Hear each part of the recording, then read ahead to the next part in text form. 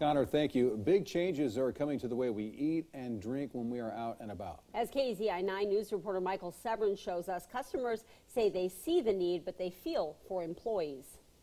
Brian Jones tells me he and his family have been cooking meals at home and ordering takeout. We're keeping our exposure low and just not putting ourselves in any excessive risk. And starting on Tuesday, we'll all have to do the same for 4 weeks. While some people I spoke to tell me they're eating at home more and ordering takeout, other people tell me that they're not worried about going out to have a bite to eat.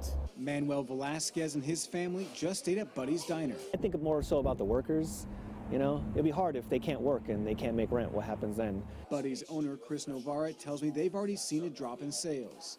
He started cutting the hours of all his employees as evenly as he can.